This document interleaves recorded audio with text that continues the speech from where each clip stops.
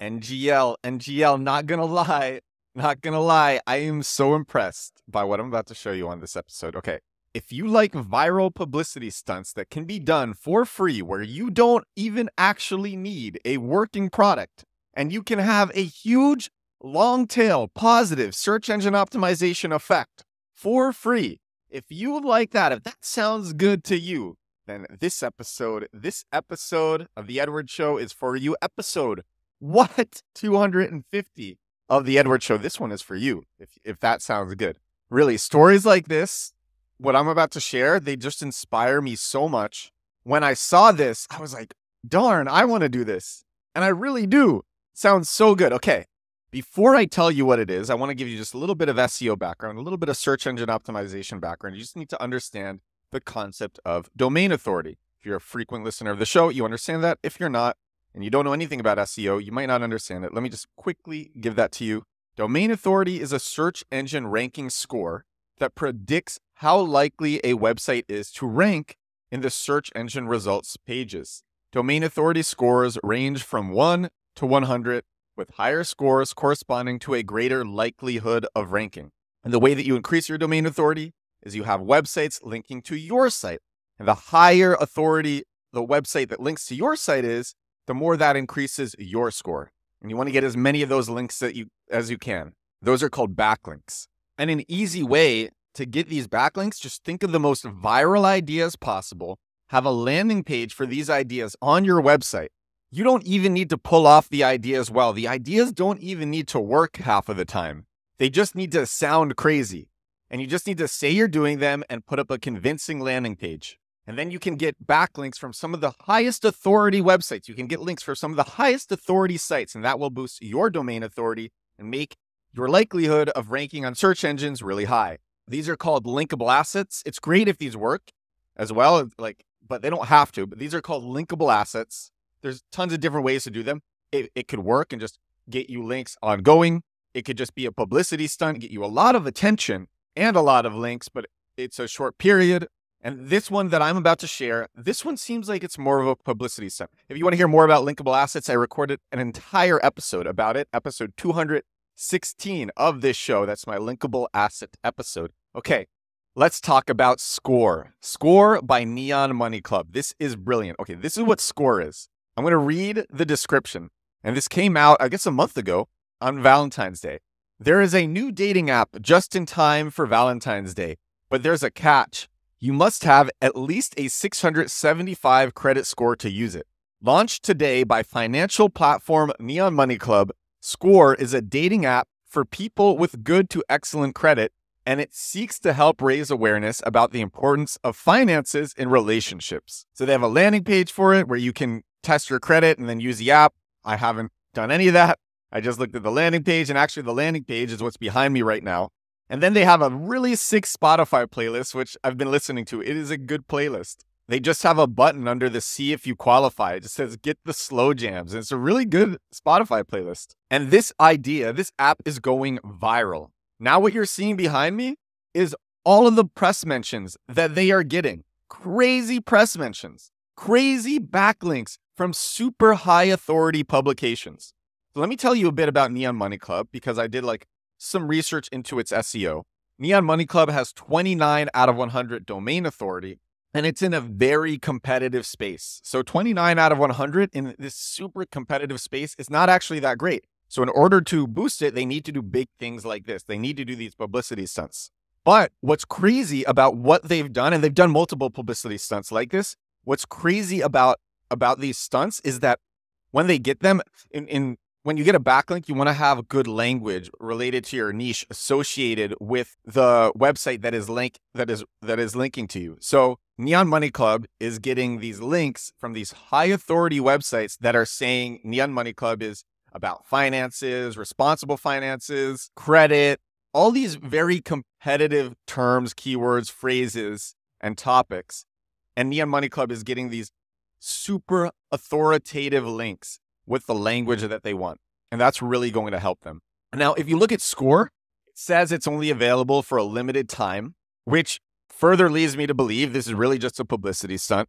Like I said, if you do something like this, it doesn't even need to work well.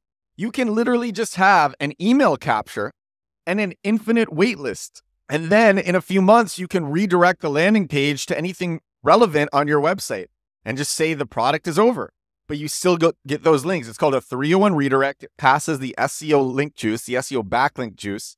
You can do that. And this, by the way, this is not black hat. This is not gray hat. It's totally white hat. Publicity stunts are totally white hat, assuming they're legal, of course. And white hat means it is not against the rules. And okay, in distribution, I had some crazy ideas. So the obvious, like, how do you get awareness to your viral app, to your viral idea? If it's an app, especially, like, how do you like score? How could they get awareness for this if they don't have an existing network? My guess is they had an existing network, but if they didn't have an existing network, how could they get awareness? Launch on beta list, launch on product hunt. I literally recorded an episode on a boat cafe, a crowded boat cafe yesterday, talking about exactly this. I think it's one of my best episodes. I hope you will listen to it. It's a really good one. You can launch on beta list, you can launch on product hunt, but I had this crazy idea. TikTok is really good for testing different hooks and testing different ideas, testing ideas that can go viral and ideas that won't go viral.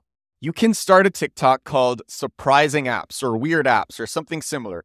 And then here's what you do. Just keep putting up landing pages on your website, buy domains that sound cool, and then 301 redirect those domains to the landing pages on your website. And then keep testing different hooks and taglines for different ideas for apps that you think could go viral on TikTok.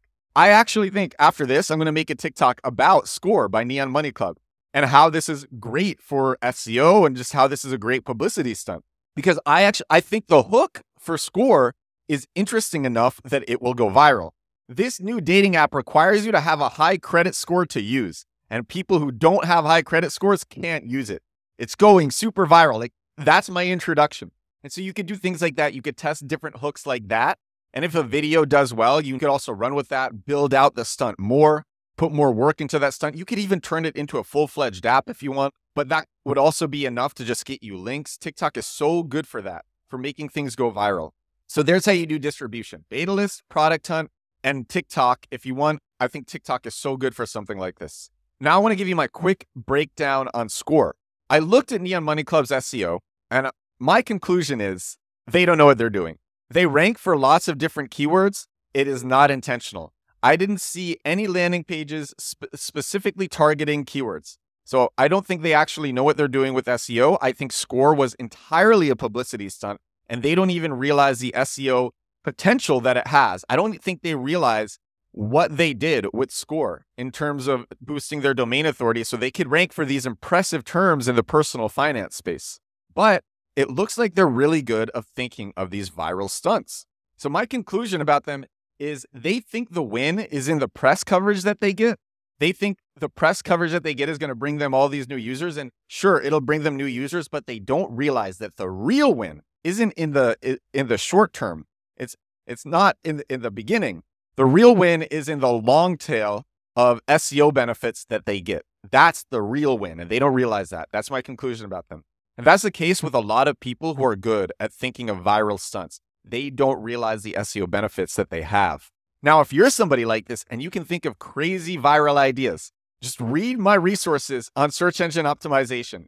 I'm actually putting it in the background now. If you just go to my articles page, edwardsturm.com/articles, and you click on the SEO button, you will see all the articles that I wrote about SEO. And I write a lot about SEO because I care about it a lot. I love it. It's my favorite channel, my favorite marketing channel. And if you can think of these viral ideas and you're so good at them, you can get backlinks like crazy. You can build up a very authoritative website, and you can use that to rank for very lucrative purchase intent terms where people have their money in hand and they are ready to make purchases. You can do that for affiliate products where you get an ongoing cut, or you can create your own products and do that. So this is my episode about Score by Neon Money Club. I just think this is such a brilliant idea, what they've done. I really like stunts like this. They probably did it for free. You can do this for free. They have the existing credit checking software, I'm sure. So they could have just put up this landing page, made this for free. Anybody could do stuff like this. And that's why I'm so inspired by it. This is episode 250 of my daily growth hack and growth marketing podcast, The Edward Show. And if you haven't listened to yesterday's episode, it's about how to launch a new software as a service product. It's directly related to this one. And like I said, I recorded it on a crowded boat cafe. It was so much fun. Hope you'll give it a listen. Hope you'll give it a watch. Thank you so much for being here with me. I will talk to you again tomorrow. Bye now.